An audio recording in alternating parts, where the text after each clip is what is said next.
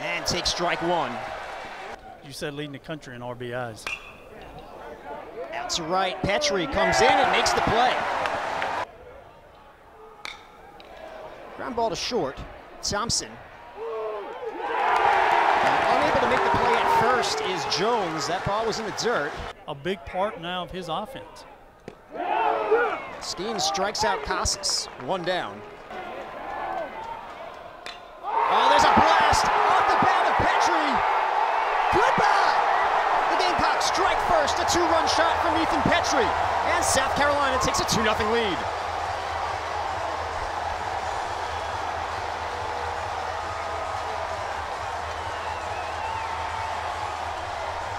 '14th home run of the season for the freshman Petrie. And that's in the no-doubter. I mean, that is the, and here's the thing, first home run given up by Skeens this year. So just those little things, and this LSU team, they're a great team, and they're going to see it throughout it. Just being able to reach base on that era. The 2-2. Second strikeout for Skeens. 5-year player for LSU. Didn't play in the midweek against Nichols. Line to right. That's a base hit for Beloso.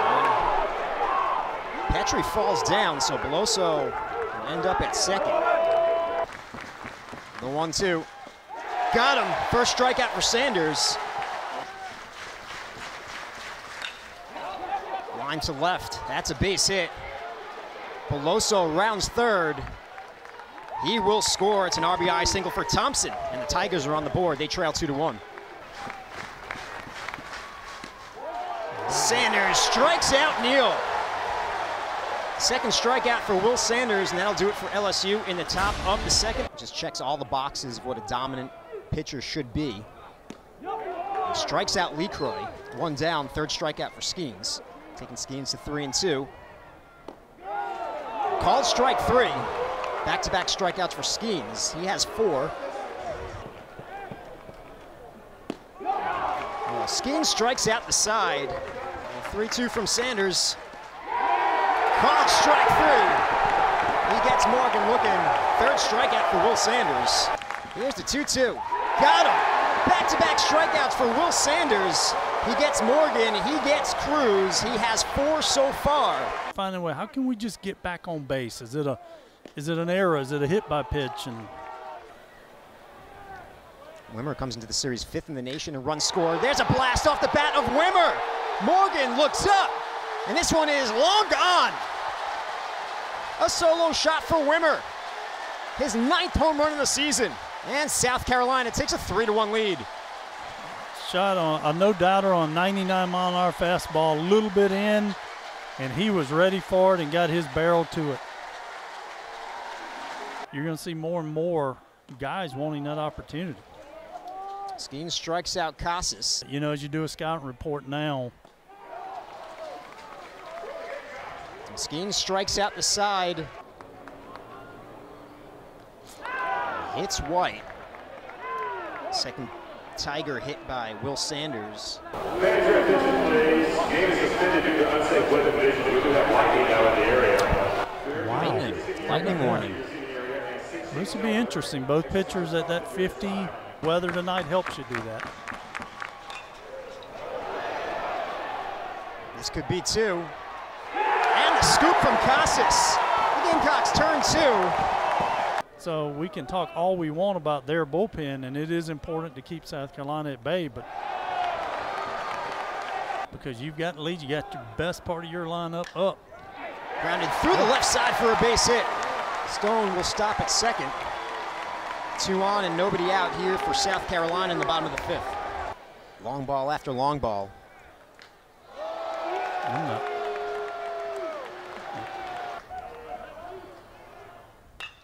Oh, deep drive to left. Morgan looks up and it is gone. A grand slam for Ethan Petrie. Tack on 4 more for South Carolina. They take a 7-1 lead. Second home run of the game for Petrie. 15th home run of the season. Unbelievable. He might have just won it already to come out and just do that. That just 2-2 count too. 2 strikes, didn't overswing. It's hard to say when you hit a ball that far, but man, what an incredible season up to this point he is having.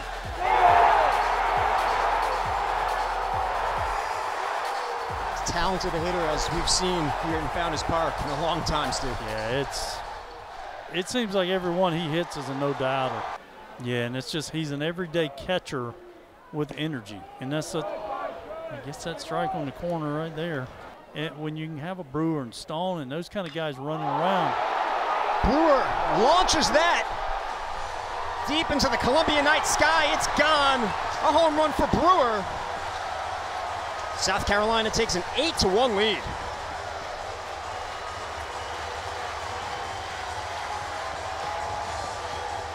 We talk about momentum. You come out of that break, it's clearly just the Gamecock bullpen gave them time to catch their breath, and they have just gotten right onto this LSU bullpen. He knew it right away. 4th home run of the season for Dylan Brewer. 4th home run of the game for South Carolina. To be Coach Johnson finding out what his team's memory is also in this series. And that starts to add to your confidence. Works a walk here. Green light moment here. Instead, it's ball 4. So the bases are loaded once again for South Carolina. It's incredible, that feeling. I didn't get to do it very often. That's driven out to left center. Cruz will make the play. Tagging is Braswell. He will score to sac fly for Ethan Petrie. The Gamecocks get another run. They take a 9-1 lead. He's only a sophomore, but he just has that feeling to him. Called strike 3, so Helmers gets out of the jam here in the bottom of the 6th, but the Gamecocks get one more on the sac fly from Ethan Petrie. He's 0 for 2 so far tonight. That's line to center, and it will drop in front of Stone for a base hit. Leadoff single here in the top of the 7th for Jones. That's driven deep to left.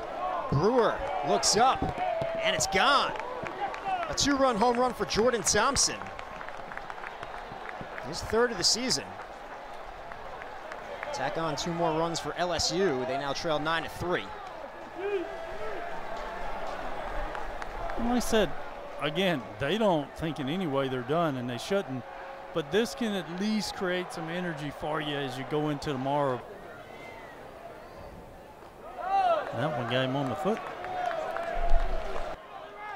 He goes. Pitch is in the dirt. Ball 4. So the Gamecocks have 1st and 2nd, but nobody out here in the bottom of the 7th. It's ball 4. Sometimes during these games, and you do when you're on the other side. It's ball 4.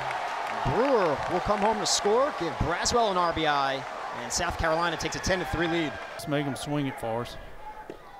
He strikes out Stone. 1 down. And slam would end it here. Instead, it's ball 4.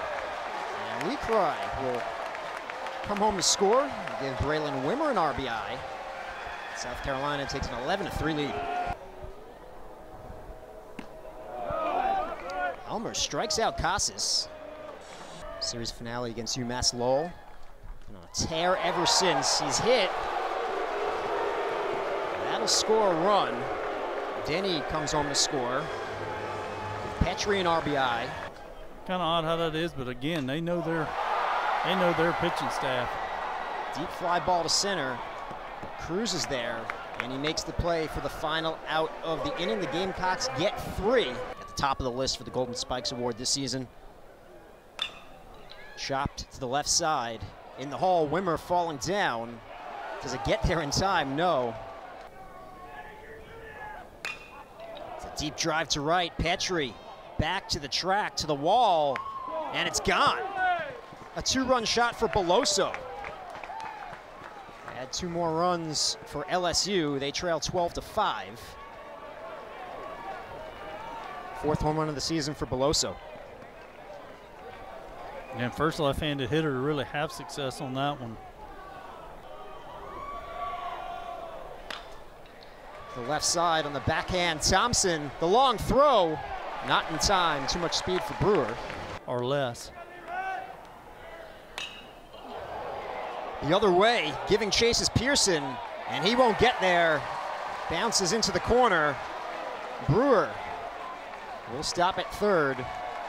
It's a double for LeCroy, and the Gamecocks are in business here in the bottom of the 8th. Staying back, trying to get outs. High pop-up. That'll be the first baseman on Braswell. Ground to the left side. Thompson will get the out at third. Brewer comes in to score, added on another run for the Gamecocks. They lead 13 of 5. This pitching staff to pitch for contact. Fly ball left field. And Pearson makes the play for the final out of the inning. The Gamecocks get one more. Sweat strikes out Milazzo. Do it again in just under 13 hours. We're playing 2 tomorrow, starting at 12. Hopefully play 2, depending on the weather. South Carolina defeats LSU 13-5. Big win for the Gamecocks right there.